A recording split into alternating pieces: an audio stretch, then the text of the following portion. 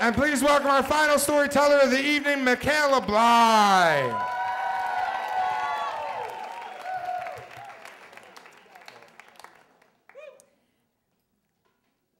In the elementary school where I teach, there are Legos that are very valuable and Legos no one gives a shit about. The ones you don't really care about are the ones there are thousands of. The gray 2x4s, the black 2x4s, anything that's red, for some reason all we have are red Legos.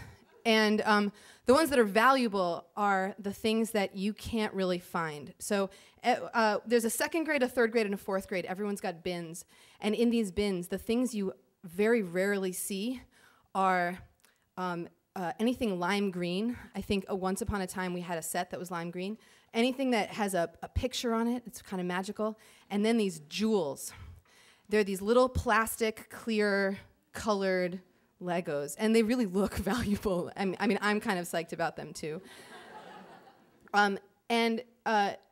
Every class has, and especially my class, has what I like to call the black hole boys. They are the boys who sit anytime there's choice time and put together Legos and discuss theories of outer space and infinity. And they build spaceships. And they're like, well, but could there be a black hole that would be strong enough to pull other black holes in? And they all sort of think about that for a while.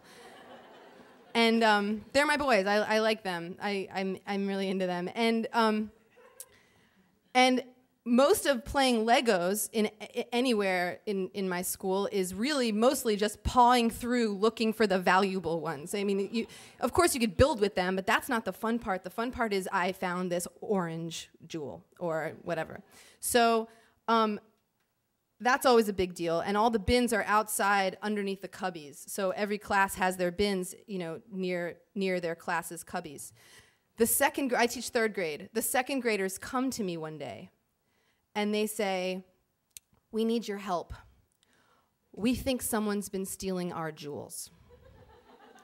Now, they have to dismantle all their Legos at the end of every week so that it's really fair, so you have a chance to paw through and find the jewels anew every Monday. And they have been noticing that over the course of several weeks, they find fewer and fewer jewels, and they suspect my class. And I say, you know what? That's not really fair. I'm sure that it is not my guys who are doing that. And they say, well, we think you should look through their bins at their spaceships and find out if they've got our jewels. And I said, you know what? That's not what we're going to do. We're going to trust them. We're going to ask them, did you take those jewels? And if they say no, we're going to believe them. Because secretly I'm thinking, there's no way my boys did it, and B, I don't really want to get in the middle of that if that's what's going on. So we ask my boys, and the sort of ringleader, the head of the black hole boys, Edward, is this very smart, very sour kid whose spaceships are amazing. I mean, they look like they could really go. And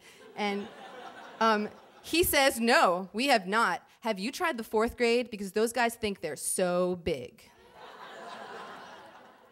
And so me and these three little second graders go to the fourth grade. And we say to some of the fourth graders who are playing with Legos in a very much tougher, apparently, way, did you guys take these jewels? And the fourth graders say, no. And then later, privately, they say, are you sure the second graders are telling the truth? Because they think they're so cute. There's a culture of fear developing across all three grades. No one trusts each other. Everyone's sort of looking at each other's things that they're building, and the teachers are picking up on it too. I'm sort of watching everyone's spaceships being like, I don't remember that orange one and that green one and the blue one in the second grade of 2A. I don't know if that's right. And I'm sort of getting there too, but we're all kind of watching each other. And then I am getting homework. Edward does his homework and does more homework than he needs to, but he always forgets to hand it in. And so I just randomly, I go into his cubby just to grab the math homework that I know is in there. Under the math homework is a jewel-encrusted spaceship. Dazzling.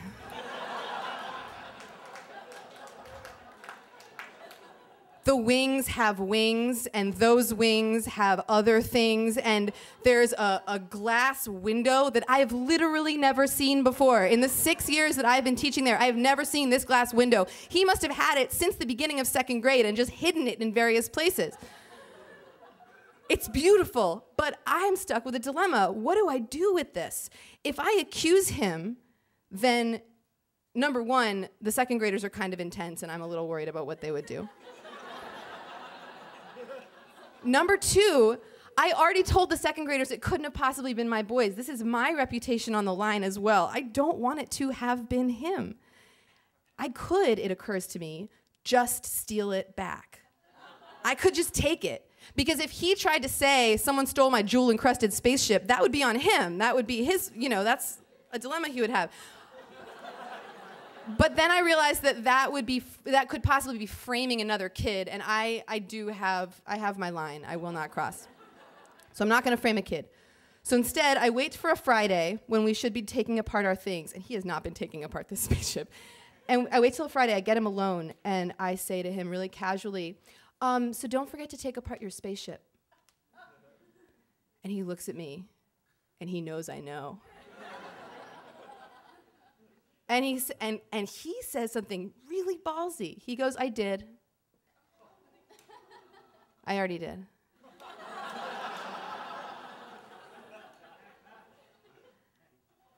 I sit down with him. I open the cubby. I show him the spaceship. And I say, this is an amazing spaceship. You did a really great job. But you gotta let it go. And we cut a deal. And over the course of several weeks, we dismantle the spaceship very, very slowly.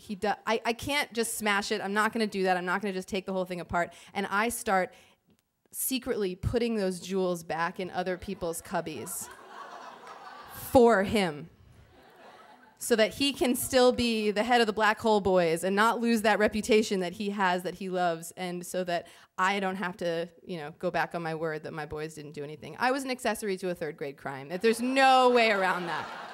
That's it. Thank you.